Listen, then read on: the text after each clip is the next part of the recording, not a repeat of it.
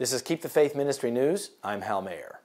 Norway's Lutheran Church voted in favor of new ceremonial language that will allow its pastors to conduct same-sex marriages, bringing it into line with several other mainstream Protestant denominations abroad.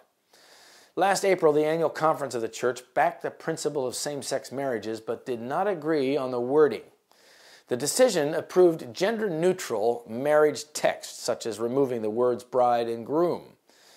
In 2015, the French Protestant Church allowed gay marriage blessings, while the U.S. Presbyterian Church approved a change in the wording of its constitution to include same-sex marriage.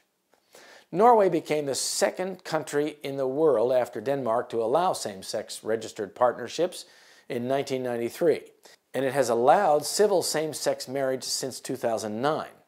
Some 73% of Norwegians were members of the Lutheran Church in 2015, according to the National Statistics Agency. The number has gradually declined in recent decades, likewise also as it was in the days of Lot. Luke 17, verse 28. This is Keep the Faith Ministry News. Thank you for watching.